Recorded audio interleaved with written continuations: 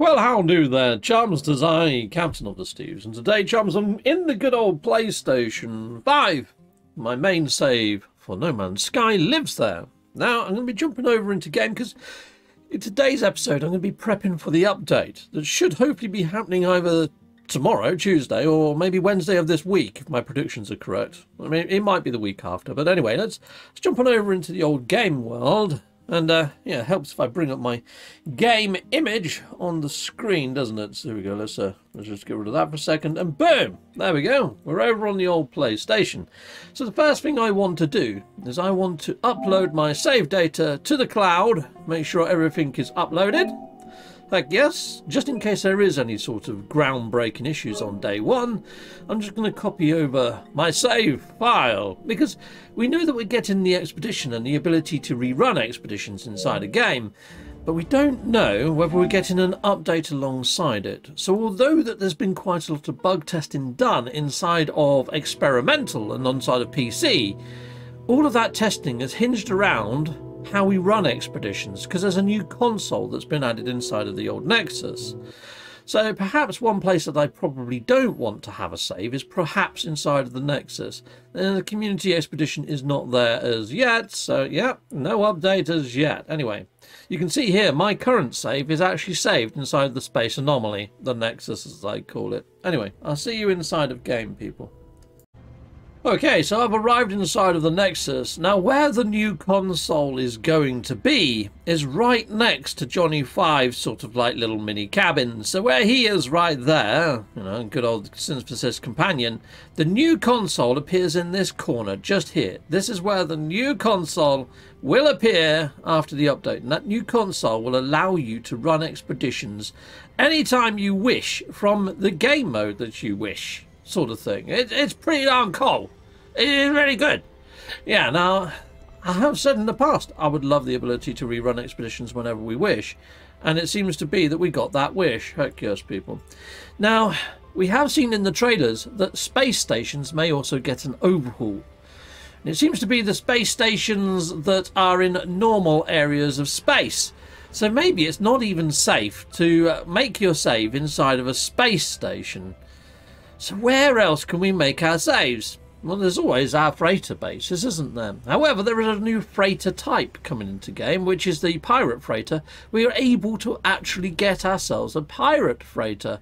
So where will I place my save? Where am I going to place my legacy save where I think it would be the safest? Where it might not be touched by this update? I'm thinking at a base, or even on a planet's surface where I haven't got a base, to be honest, people. And just at a trading post or something like that, because we know that trading posts aren't going to change anytime soon. So what I'm going to do is I'm just going to choose one of my bases. I'm going to choose one of my later bases where there's no other people's bases being built, to be honest. I'm just going to go to my Dunces on Ice planet. Okay, there's no other bases there. Oh, there might be now, actually. I go to my Captain Steve Spider. I don't think I really shared the coordinates for this one. It should only be the only base in the system. And then what I might do is find a trading post away from my base and make my save there. Okay, well, I've arrived, located at my base, and it's just a case of simply, you know, oh, actually, this is Wizard system. So yeah, I need to find a system where there's not too many bases. To be honest, this base is quite small, it's not very complex. I think here would actually be a safe place anyway. So yeah, I'll just make sure I've jumped in my ship, out of my ship, right here, and this would be a good place to actually hit on up day one for the new update. Now, what I'm also thinking is the new expedition had a couple of things that were quite difficult to collect. Now, Hello Games says that the expedition that we got, the Omega expedition, was a version of the expedition. It's not the expedition. So there were a few things that I feel that if I could rerun the expedition, now that if you run it from that console inside of the Nexus, you can actually bring some products with you. So I'm thinking of maybe grabbing myself a few S-Class modules and a few bits and bobs to actually take in there with me. So yeah, I'll probably go and grab a couple of S-Class modules at some point, people, and bring those with us. So let's see if I've got anything on me. Yeah, I've got a couple. So these I could easily take with us. Those will quite come in handy, actually. probably all I would need to give myself a nice little boost, a nice little lift. A couple of the products that were a little bit difficult to come across was Star Silk. Star Silk was a bit of an oddity, so what I might do is just go get myself some Star Silk, come to think of it, people. So let's go grab my ship. There we go. And I'll show you how to get some Star Silk. Now, inside of the expedition, they actually patched it so you didn't need Star Silk to build that type of chair in the end. However, that might not be the case on day one inside of release. So if you do want to get Star Silk, just go to the galactic map.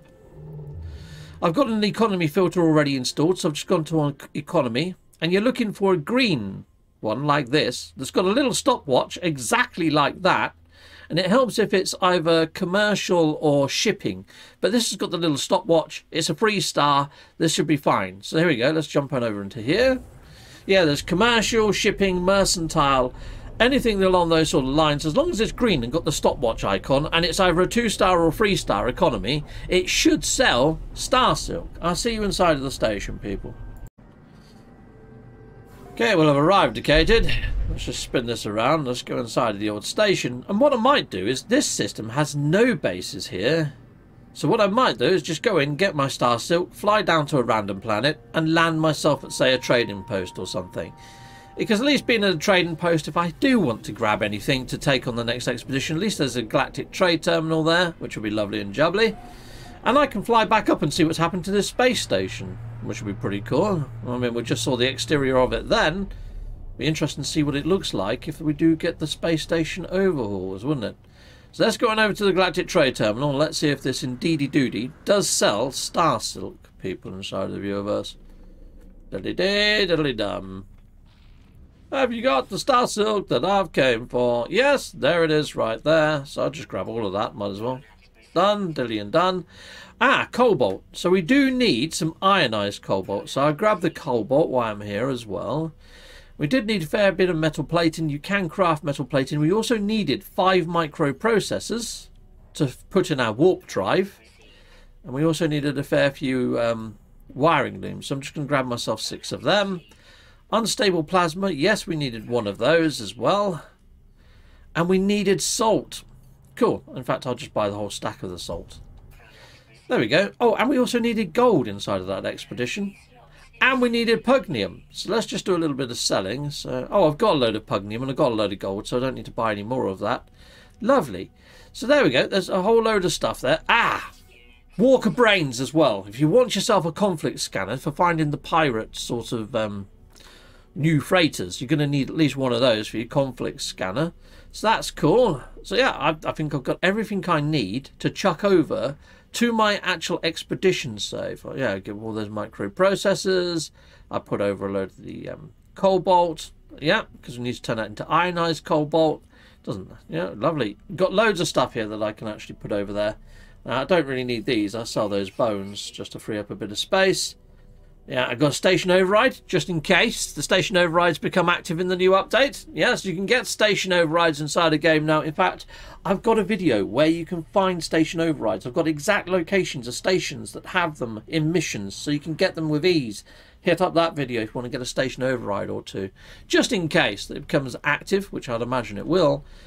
If we are getting the new stations, it would make sense that they add in the station overrides, wouldn't it? You'd like to think, anyway. So there you go. So that's the sort of stuff that I would suggest you pick up for your next sort of expedition. Maybe get some more warp fuel and stuff. If you can, maybe get an S-class launch thruster module, so taking off and landing in your ship isn't going to keep using all your launch thruster fuel as much. That sort of thing. Anyway, I'm going to find a planet just to sort of call my temporary home. What's this one over here? That'll do. It's a star-bundle planet. It's got aggressive sentinels, but I'm just going to lay down roots at a trading post. So this is where I'm going to leave my legacy save. Is on this little planet where there's no bases in the system. It's got a space station. I mean, what was the space station there? Can we still see the space station from here? We can't. Let's have a quick look at the space station a bit better from the outside before I go down to the planet. Because I just want to see just how much this space station changes, if at all, when the update lands. It's going to be one of the first things we check, people. Oh, now I'm being probed! Okay, right. It's a big blue space station. I'm just going to fly inside of here to duck out of cover. But we saw there the space station. It looks pretty darn freaking gnarly, doesn't it? Okay, well, yeah, we've got sentinels chasing us at the moment. But yeah, it's just a random blue... Well, you've seen them a billion times. There's nothing special, is it? I wonder if it's still going to be blue and white after the update. Anyway, I'll see you down as I'm breaking the surface of that star bramble planet, people. Would you look at that? The actual planet is called Planet Medal. Ha! That's random, isn't it? Okay, anyway, we're nearly at the planet now, peeps. I did say I'd reconvene once we break the atmosphere, but yeah, there you go. Oh, it's actually got purple grass. Pretty cool. Right, let's get down here then. So just as I break the surface of this planet, all I'm going to do now is want to actually sort of get through the cloud layers, and there we go. Entering Planet Medal's atmosphere. That's actually a really nice looking planet. I'm just going to go over to here, pop my economy scanner, and it should give me a trading post. The reason I want a trading post is mainly because it's going to have a galactic trade terminal, and just in case I want to grab a few more bits and bobs before we go into any expedition, I can. And I've got a few little bits just to give me a bit of a head start in the expedition. I'm not going to pile a load of stuff in, just a few bits, because with any expedition, you've got to worry about how much storage space you've got. So if I pile in too many resources, I'm going to be well, I'm going to run out of storage space too quickly. So let's just land here. Lovely jubbly. And this is where I'm going to keep my save point of my game for now. And I think this is a very safe location. Yeah, I would be a little bit nervous about having a save inside of the space anomaly because of multiplayer issues. There's going to be a lot of people jumping in day one, and if you haven't got your settings correct, or you've got network disabled and all that sort of shenanigans, it could cause an issue. I haven't saved at a base, just in case there's something weird with bases that happens, you know. And I haven't saved inside of my space freighter or anywhere else where I know that there's going to be changes, like the space stations. So I think this is about the safest place for me. I've already uploaded my game save over to the cloud anyway. And that's pretty much everything. That's my prepping for the latest update. I've got a load of bits and bobs to help me with the expedition. I've saved in a safe place. I've backed up my save to the cloud. So there you go, peeps. That's everything that I've done. Yeah, if you want to follow suit, do so. If you feel I've missed a step, let me know in the comments. Heck yes. I'm hoping that we're going to get the update on Tuesday, which is the 13th of February, which is tomorrow. But your guess is as good as mine.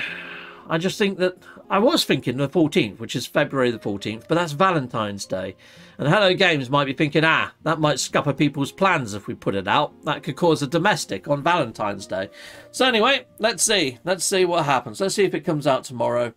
If not, I think it's either going to be the 14th or it's going to be next week. Originally, I did say that like the 21st or 22nd is where I thought that it would be released. That's where I thought would be more sensible, mainly because we haven't seen the sales happening on any of the platforms. But I have got another theory as to why we're not seeing the sales. Perhaps this update is going to be slightly bigger than what we anticipate, and it's going to be a bit of a surprise that warrants full freaking ticket price. Let's see if that's another sort of theory to hold on to. Who knows? Hello Games and Sean of the Murrays did say this year was going to be a big one. Let's hope that the first update of the year is a big one. Until next time, people. Salutamondo. Goodbye, goodbye, and goodbye again. It's exciting times, right? Heck yes, it is.